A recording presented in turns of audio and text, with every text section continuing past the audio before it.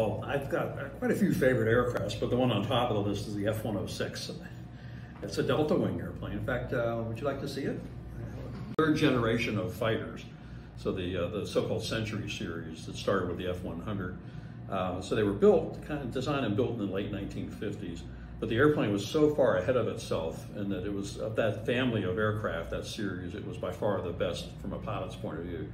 The aerodynamics and everything were, it's because of the large delta wing, it produces so much lift. It could be maneuvered.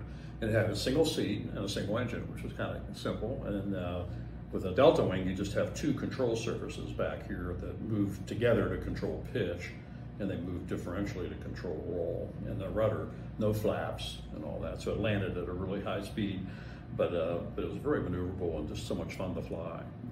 So a lot of stories that I tell my students about it, but you'd be cruising along at the best cruise speed was a 0.91 Mach, which is really fast for still low drag at that point. And you could pull the power back to idle on the airplane. It would just very gradually start to slow down.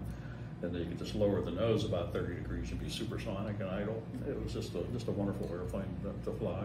So I spent about 1,200 hours in this particular airplane between the Air Force and the National Guard. But it's my favorite.